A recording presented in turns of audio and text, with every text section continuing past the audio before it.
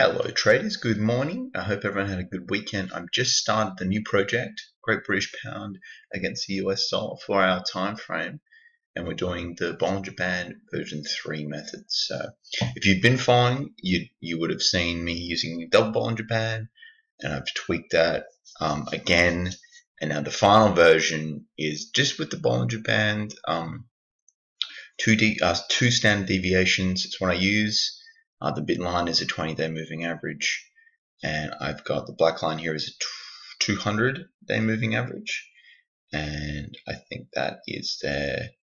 That's a 55. I will make the 55 a different color because it's blending in with the midline as well. That sort of looks the same too much. Wow, I really butchered the hell out of that. Like a lime green. Yeah, that works. Okay. So what are we doing? Doing smith. So choppy. Sip my coffee. So alright, so just to elaborate, we've got 12 months there because I run 12 months just to get some data for the support and resistance on the weekly chart. That's why it's at 12. Okay. Alright, I think we'll just get trading. So just to clarify, these are weekly support and resistance levels as well. Just get out of the way, and then I use the line graph. Okay.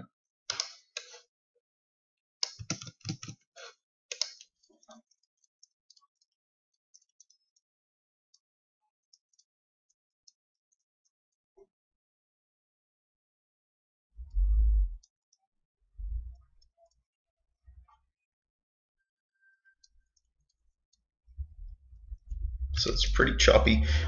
So just to reiterate, what I'm looking for is a trend to develop. This is a trend trading method. So we have one position with a 1R, then another open take profit with a 1R trailing exit. Okay, so no, that's what I wanted to do. Okay, there we go.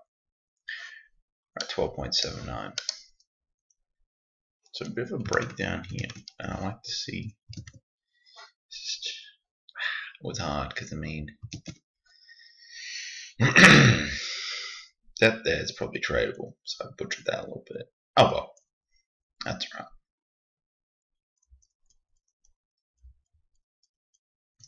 I don't really like this. You know, this is not. I mean, this is probably a breakdown. I probably missed this. If it goes again, I might get into it. So we'll just sort of see how this pans out.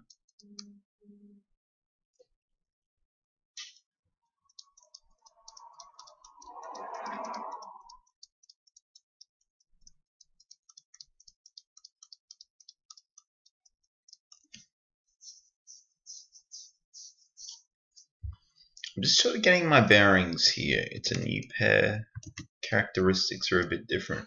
So it did not engage the downward trend. It's sort of back up again. Difficult trading conditions when it presents price action like this.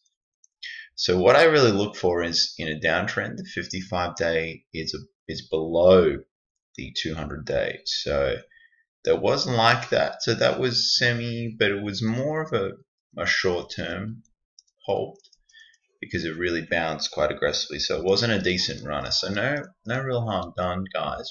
We're at 13.82 months process.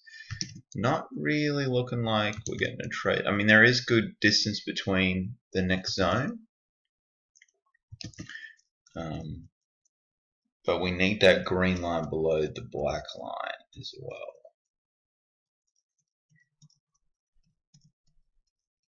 Just sort of meandering about. Alright, that's 2 months completed, guys. Thank you for watching. I'll upload this straight away. Have a great day. Bye.